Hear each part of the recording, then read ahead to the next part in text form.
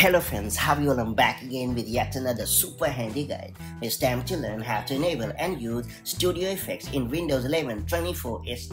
Microsoft has launched the Windows 11 24S2 with a ton of adorable AI-powered features, including the eye-catching Windows Studio Effects. Windows Studio Effects is basically a collection of features that takes full advantage of the NPU to apply special effects on the webcam or microphone.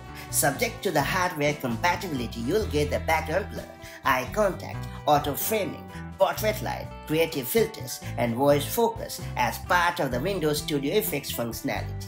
That said, let's learn how to enable and use Windows Studio Effects on your PC. So to get started, you have to load the Settings app on your PC. And then you have to select Bluetooth and devices in the left sidebar.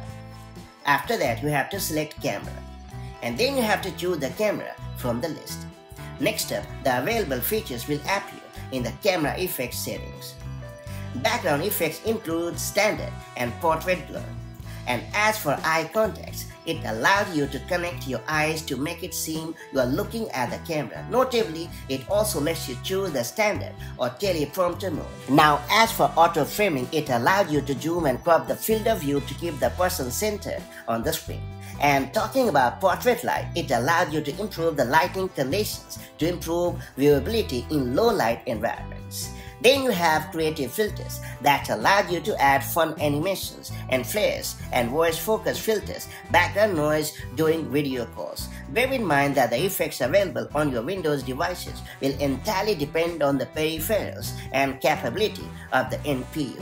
And it is also worth pointing out that you can access the features from the quick settings flyout using the Studio Effects page and enable or disable the feature you would like to use, and that's about it. So that's how you can easily enable and use the brand new Studio Effects feature in the Windows 11 24S2. Now that you have unlocked this cool feature, make the most of it as and when the need arrives. And I'll catch you up in the next video with more such handy tips and tricks. Till then, stay safe and have a great time. Bye-bye.